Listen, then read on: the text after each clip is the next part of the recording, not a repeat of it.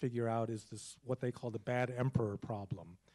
If you have a authoritarian decision maker, no rule of law, no democratic accountability, how do you guarantee this continuing supply of good emperors that make, good decisions? And the Chinese have had some really terrible ones in the past, the last one being, Mao Zedong.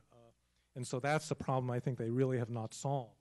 If I could just follow up, though, but what makes you, why should we be optimistic about what's happening here?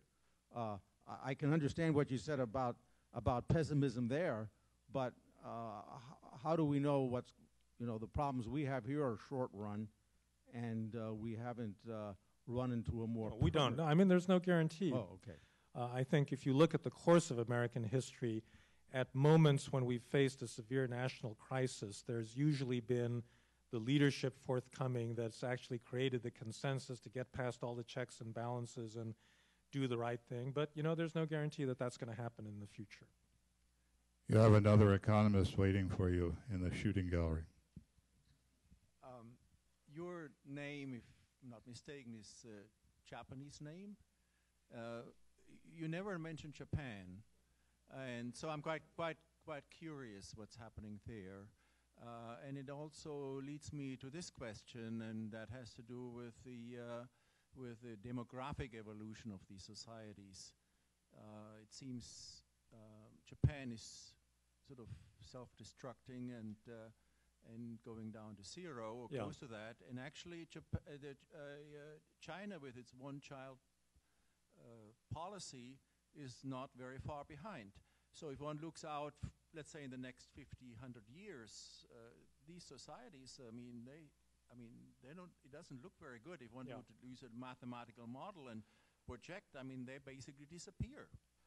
Well, okay, so there's two separate problems. One is this basic demographic problem, and it's true that Japan is leading the way, although now every country in Asia basically is in that same boat. So Taiwan actually has a lower total fertility rate.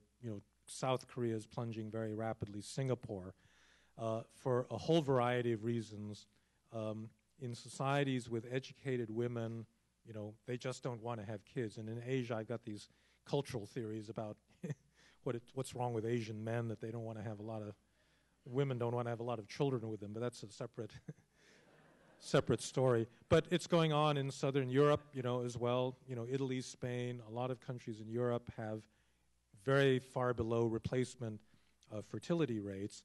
And as you said, China will get there in another 15 years or so. And even if they abolish the one-child family, I think the trend in that whole region is to much, much lower fertility.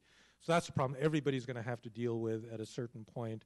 The countries that have the worst problem are the ones that don't permit immigration, like Japan, because they can't make up for that deficit of younger workers by bringing in people from the outside.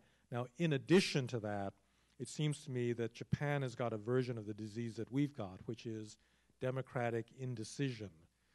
And theirs has been going on, however, for a period of about 20 years, with a brief interlude under Prime Minister Koizumi that did give them some fairly vigorous leadership. But in many respects, Japan's got the same problem. They're trapped by interest groups. They can't make big decisions. They don't have a leadership that can pull together the country to make certain painful decisions on economic reform that would get them going again. And in a way, it's very depressing from the standpoint of democracy in the region, because here you've got China that is making all these big decisions as an authoritarian country and, in many respects pulling ahead. And I can't tell you when Japan is going to turn that around either. So I want to tell you something.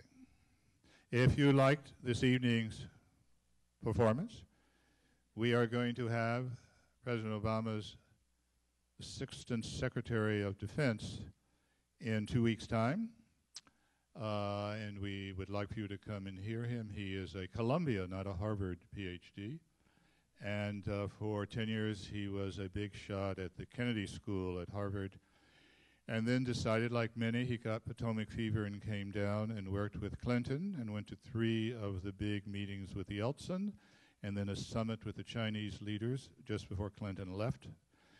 And now he was back with Mr. Obama. He has been President Obama's leading figure on the issue of cyber security.